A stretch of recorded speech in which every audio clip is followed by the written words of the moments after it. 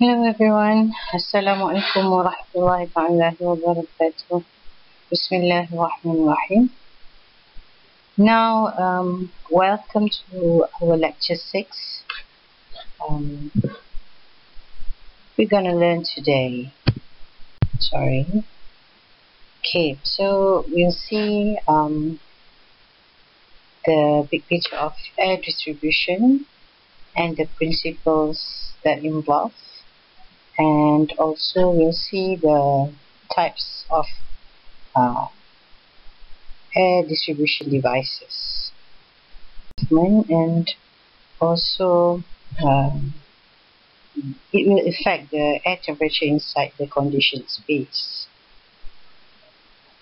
The main purpose to study the air distribution so that we can design a proper air distribution system for a space, and of course for thermal human comfort.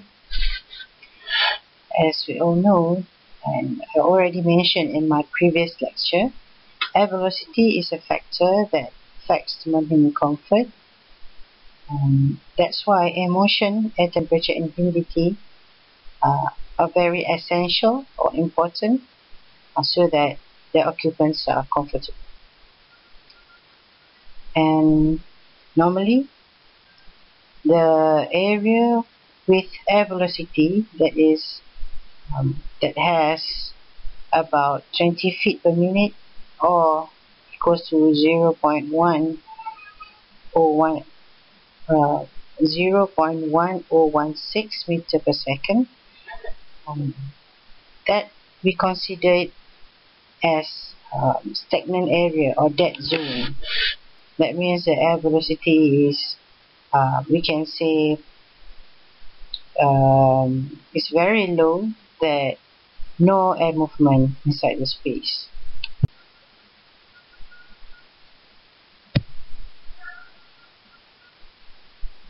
Alright, let's see the principles of space air distribution. There are several, you can see, principles that has to be obeyed so that we have a good air distribution, space air distribution. First, we're going to take a look the terms and the standard values that we need to hold, the air patterns, and also the location that affects the space air distribution. Okay, we always mention about occupied zone, but what is actually an occupied zone? Actually, the occupied zone is a room, the volume in a room that is bounded by a vertical distance 1 feet, or 1 feet is equals to 0.3 meter above the floor, to an elevation of 6 feet, or in meter is 1.5 to 1.8 meter, and horizontal from 1 feet inside each wall. Here is 1 feet, here is 1 feet, and here is about 6 feet, 6 feet, and here is about 1 feet also. So this is actually the occupied zone.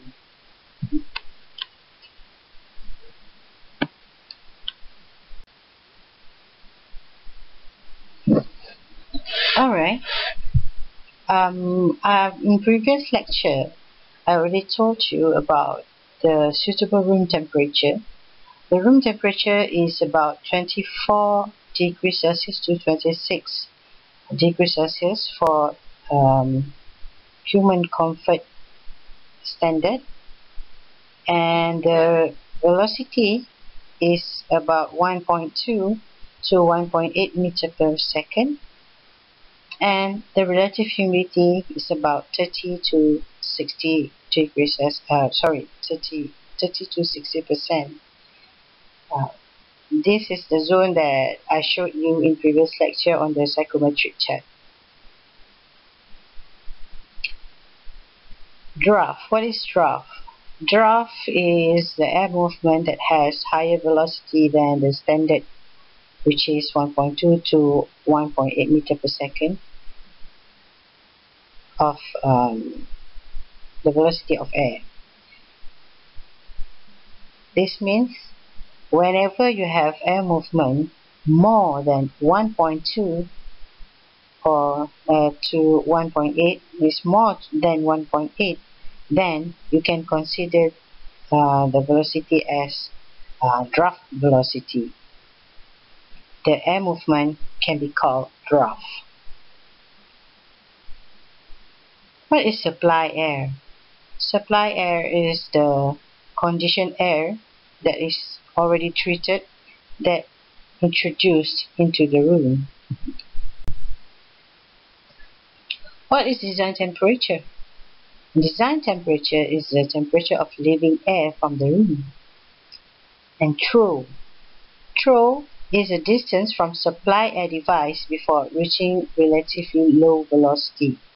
That means it's already stable.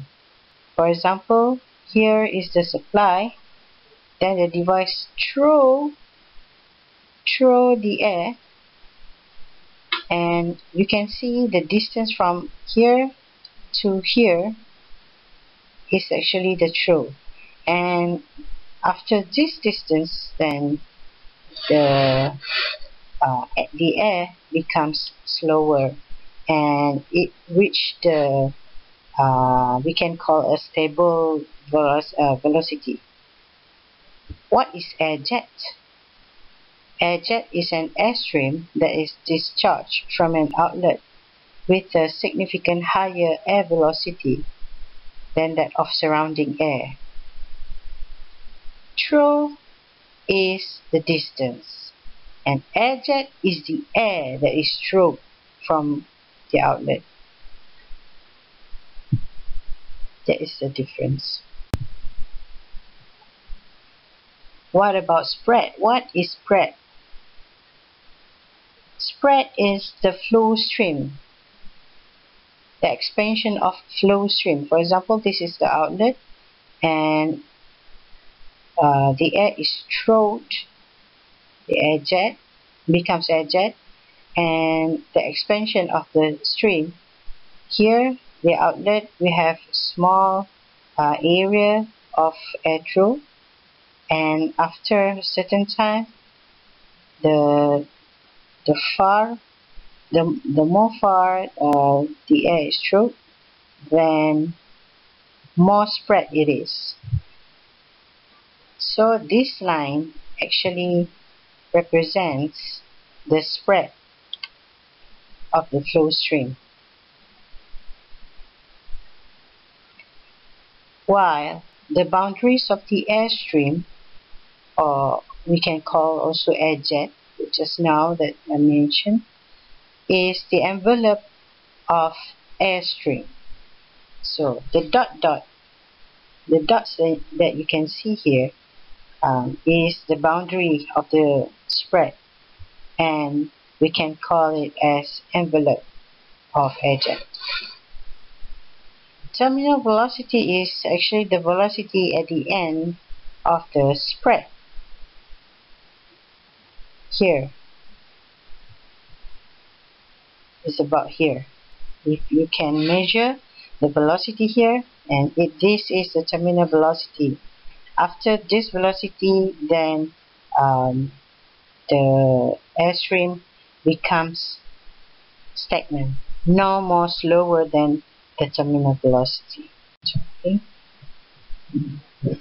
And you have to know the air behavior in a space in order to select and also locate the air supply devices properly, and so that you can adjust the device. For example, when the temperature of a supply is lower than the temperature of the return air, then the air will drop down indoors.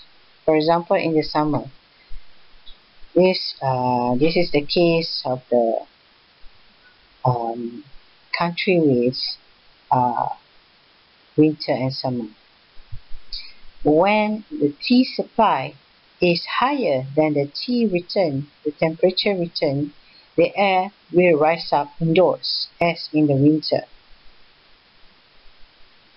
This is quite common sense. The T supply is higher than T return. That means the T supply is hotter than the temperature of the return air. Means it is suitable to locate the supply device near the floor. And for the case of A, that means the T supply is colder than the temperature of return air.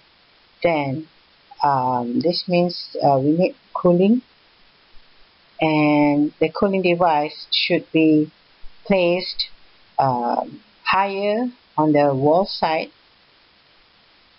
or maybe ceiling, so that the air will drop down onto the floor or into the occupied zone.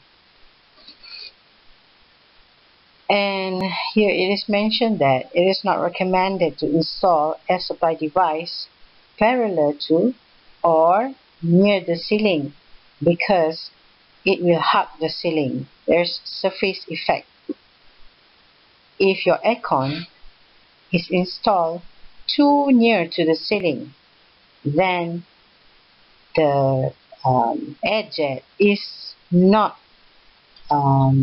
used to cool the space, but instead the air that is through will hug the ceiling, so your room or your space will not be cool.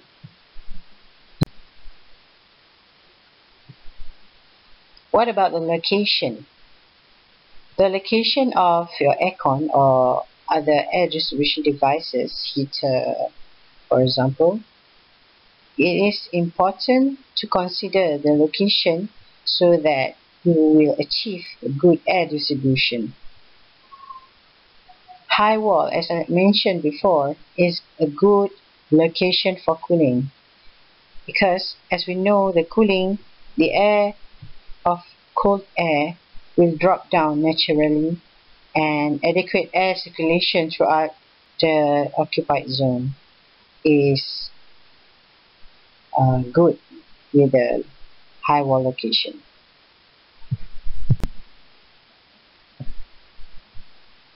Alright, the ceiling. As I mentioned before, we have air distribution device like cassettes, aircon with cassette type. It is for cooling, and ceiling is also a good location for cooling devices, because the air will drop down into the occupied zone. What about low wall? Low wall, for example, we can see some space or some buildings will place the heater direct onto the floor if they have space under the floor, or they can also place their heater under the window. It is that we call low wall, because it is low on the wall. This is suitable for heating, because the air will rise up. The heated air will rise up into the occupied zone. Nak dengar juga. And for the floor or sill, this is just like I mentioned before, is very good for heating. Ibu nak roti butter. Roti butter. Alright, so let's see the types of space air distribution devices. These devices, the purpose of these devices is to create the proper air distribution in the conditioned space. We can call the space distribution devices as air supply devices.